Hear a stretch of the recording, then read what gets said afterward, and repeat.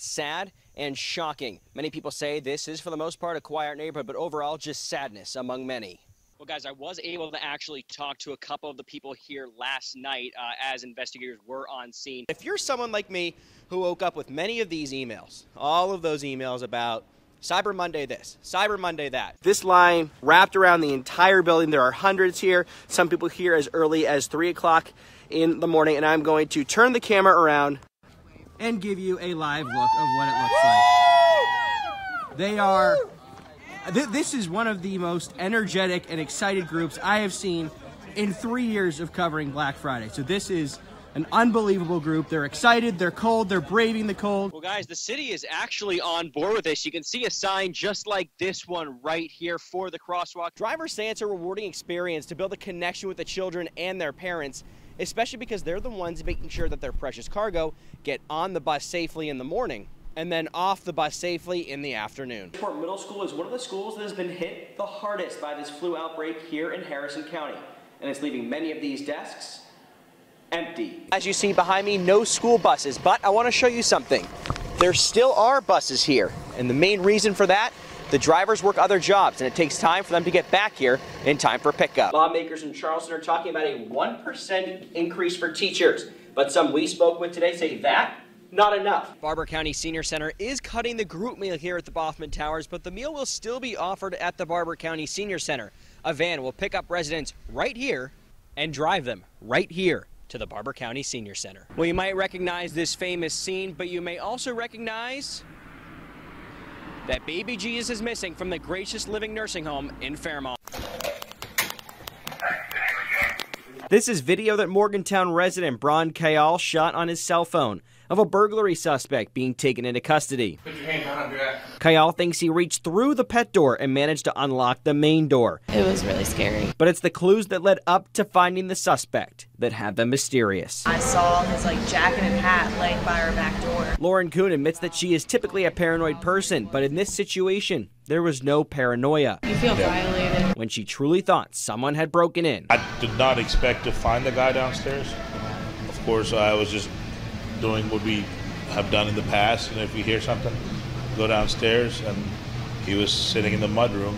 That's when Bron got his gun. As soon as I saw him in the mudroom, and immediately I raised my firearm and pointed it towards him. As soon as Bron found the suspect, he remained calm, saying he tends to stay relaxed in stressful situations, all while protecting himself, his fiancée, and his 2 kids. I don't move, don't make any movements, do not get up. Sit right where you are. They aim to solve this mystery with their 2 young children, who were both home at the time. Throughout this ordeal, their top priority was making sure their children weren't harmed. I wake up with our daughter, she's only 6 months old, all the time through the night, and last night I just felt so uneasy. What are you doing in here? You should feel safe whenever you go home, and it's just so hard whenever someone was in there. As Dylan takes his turn around the bases, we'll tell you his story. Born with Down syndrome, Dylan is a friend to many. Everybody that knows him loves him, and everybody that he knows he loves. Throughout his childhood, everywhere he goes, he knows someone, and someone knows him. If we would go shopping at the mall, he would walk up to people and want to grab their hand and walk with them. From South Harrison to RCB, Dylan has looked up to Mark Jones, both a teacher and coach at the school. It's like an older brother relationship. It's pretty special. Actually, it's beyond special. It's a relationship so one of a kind. Mark doesn't look at Dylan as just a student. My buddy. And Dylan doesn't look at Mark as just a teacher. Dylan calls him his buddy, so he's not just a teacher, he's his friend. Friendships, no matter what type of friendship you build, you know, it's going to be lasting with somebody. Since last year, Mark has been finding a way to get Dylan up to the plate. On Tuesday, it became reality. It didn't matter if you were a Bird fan, a Lewis County fan, it didn't matter because we were all Dylan fans at that moment. The scoreboard was irrelevant when the final out was made.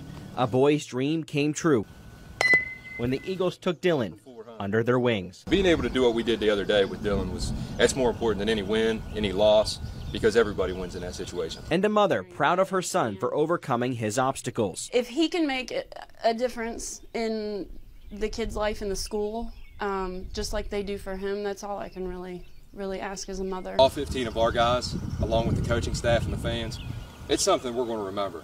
probably we're going to remember it maybe even more so than what Dylan will. And that's the story of Dylan Cunningham, who hasn't let anyone keep him from scoring. She says, grandmother, we lost the bridge. Tucked away just outside of Pine Grove in Wetzel County, there was once a bridge connecting North Fork Road to Shirley Rice's home. It's kind of scary. Just a month ago, devastating floods destroyed part of the county. It hasn't been easy, but we made it. It was a morning Shirley remembers quite well. My daughter-in-law called me and crying, and she said, Cheryl, she said, we're flooded. She says, we're in the house and we can't get out. She's lived in the home for about 50 years. She thinks back to 1978 when her husband helped build the bridge over Fishing Creek. He passed away last year. We've had to work for what we got. Shirley Rice lives in this home across the creek here in Wetzel County. Now, for decades, there was a bridge that stretched right across the creek. But since last month's flooding, that bridge has been a thing of the past. There's no ambulance. There's no fire trucks. There's no nothing. There's no way in or way out. He showed me how to, start the four-wheeler and run it. Her son Jeff shares these concerns, not only about the transportation, but also about what they've lost. I was worried where we was going to go. On the topic of how to get around, Jeff says there aren't many options. That's the only thing we got right now. It's either ride or walk.